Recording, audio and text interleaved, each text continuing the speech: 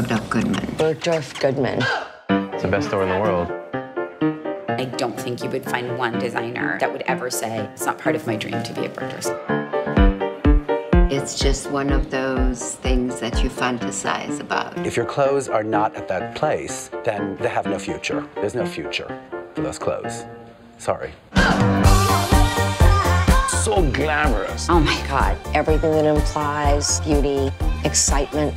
It's such a part of New York. It's just the epitome of the city. Being able to shop at Bergdorf Goodman is an aphrodisiac.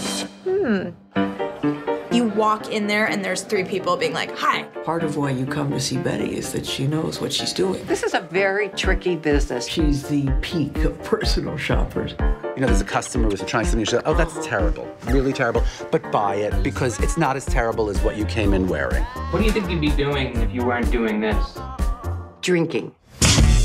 People get so enthralled with this store and what it means to so many of them. It's a direct window into the American consumer. These windows have been a form of fine installation art, and David does that on a daily basis. I want the windows to almost be perceived as hallucinations. 1.5 million pair of eyes a week see these windows. You enter a palace on Fifth Avenue. Stores like this are necessary for the American dream.